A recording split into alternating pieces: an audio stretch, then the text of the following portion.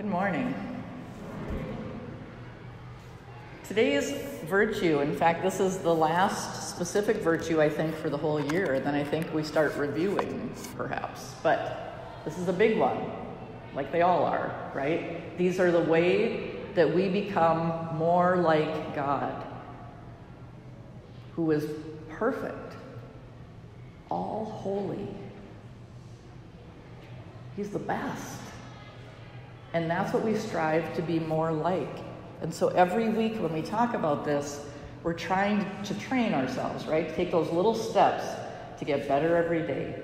Are we going to fix everything all at once and after you hear this talk, miraculously be the most loyal person in the world because this week's is loyalty?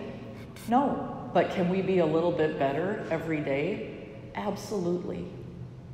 Just like we take any big project and break it down into pieces, we got to do that with everything. Otherwise, it becomes overwhelming. We aren't perfect. God knows that. He made us. He knows everything about us. And if we try to take on everything and be perfect, we will get discouraged. And then it turns us like the other direction. So we want to take baby steps, a little bit better every day. Break it down. Then the goal is obviously that we're always getting better. And that's what we're striving for with the virtues. So this week is loyalty. And the definition of loyalty is fidelity to the truth. And fidelity, if you look it up, actually means loyalty, which isn't extremely helpful. But fidelity or loyalty are the strict observance of promises or duties. So we hold ourselves to the truth, whatever situation that might be. And let's take it a little bit more middle school-ish and think about loyalty with friendship. Loyalty is a big deal. If you can't count on somebody to be there, can you count on them for anything? It's kind of like that trust thing, where if it's broken, it's really hard to build back. Can it be done? Absolutely.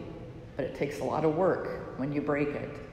So as friends, we are loyal to each other. We stand up for each other. We have each other's backs, and that's a beautiful thing. So now let's talk about loyalty in regards to the virtue and what God wants from us with loyalty. And that is to defend the virtues that are upheld by the Catholic Church. The truth of the Catholic Church.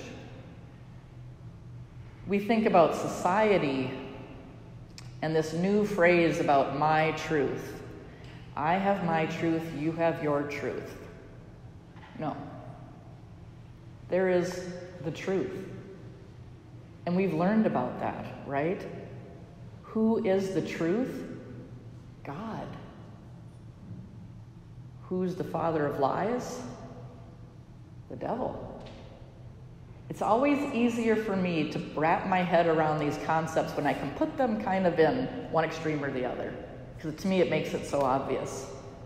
So we have God who is truth and goodness and peace and promise and that warm feeling inside. And then we have lies and the devil and discouragement and darkness. When I can think of things in those extremes, it makes it so simple. Oh, it seems simple. So why is it so hard? Right? Why is it so hard? Because we are human and we are weak and we have desires and we want things right now. And so many times that leads us to give in to temptation and to give in to sin. And when our world is trying to tell us, live your own truth, whatever makes you feel good, whatever feels good in the moment, that's a lie. That's not the message from God. And we have to stand up for that truth and be loyal to it. When we know that things are wrong, that's when our loyalty is tested. When society tells you one thing and you're like, that's not what I learned about what God would want. Are you going to be loyal? Are you going to be loyal and stand up for that goodness? The God who loves you so much that he gave his life for you and loves you more than anybody on this planet possibly can.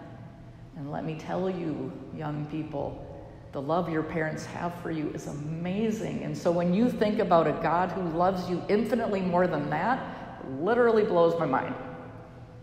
That is amazing. So are we going to stand up for that? Or are we going to fall for the one who is filling us with lies that wants nothing more to destroy us? There is no love there. The motivation of that darkness is to hurt the one who loves us. There's nothing, we're just pawns in that. And I don't know about you, but I don't want to be a pawn. We need to stand up for what is right. Our world wants to tell us that life can be inconvenient, that it can be too big of a burden. The gift of life given by God, we need to be loyal to that. Life is precious from the moment of conception until the moment of death, and the attack on life just never ends. The father of lies. We're fighting for it at the beginning of life, and we hear more and more about it at the end of life. We have to be loyal. And you are the up and coming generation. Putting a big weight on your shoulders, you guys. We are depending on you to stand up for the truth and be loyal. Do not believe the lies. And when you are in circles with people talking, you are all amazing. Leaders, well-spoken, have great heads on your shoulders. We need your voices in the future to stand up for the truth. Because with the truth, you are going to feel that love, that warmth, that peace that we only find in God, our Father. We can search the world over. We can grab onto every shiny thing. We can grab onto every lie that is told to us. And we will never find the peace that we will find with God. And so this week, let's focus on loyalty. Being loyal to the God who loves you, has loved you so much, it's the reason you're sitting here. Let's show and prove our loyalty time and time again as we stand up for all of the virtues. Have a good week.